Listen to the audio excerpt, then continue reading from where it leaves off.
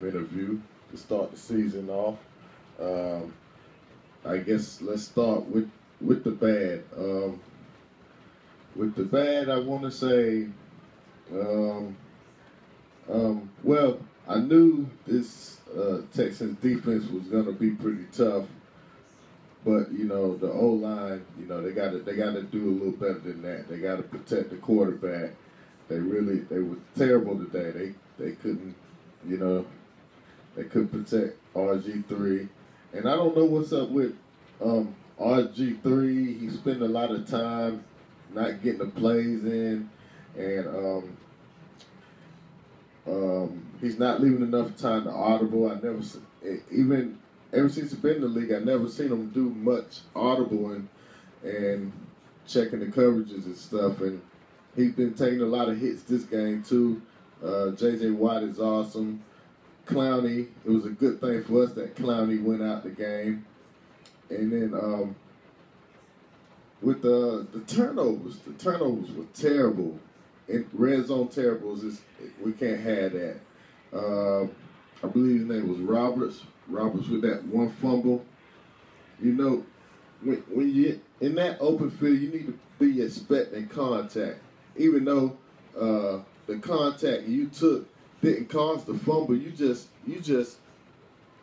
dropped the ball. You just dropped the ball, man. You can't do that in the league. You're a pro, man. You got to take care of that ball, man. Get them touchdowns. But the defense, I don't think it was. Well, they only gave up a touchdown. Well, I just heard another one, I believe. But the special teams stuff, they need to fix those issues. We had a block punt for a touchdown, and then a block extra point. Extra point's supposed to be automatic.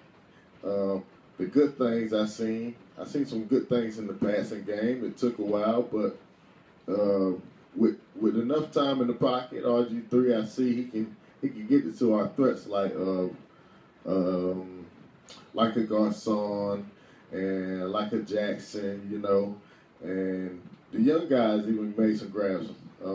Like you said, the one guy, I believe his name was Roberts, who dropped that fumble, and feeding Morris was a good thing.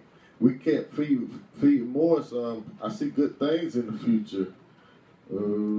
What else? 229, 26 of 31 for RG3. That's not bad. That's pretty good, decent right there. No interceptions from him, but we just got to watch the hits he take. And yeah, like I said, the defense holding that offense, which that offense isn't really high octane or nothing like that from what I see. I really wasn't worried about the offense. I figured our defense can do pretty decent against them. But I knew the defense was going to be pretty stout, pretty tough. J.J. Watt, he's a beast, and I always respected J.J. Watt. I was worried about him coming into the game, and I was worried about Clowney. Clowney's injured, and we still couldn't capitalize on that. So that's about it for my post-game interview. With more to be coming this season. Peace.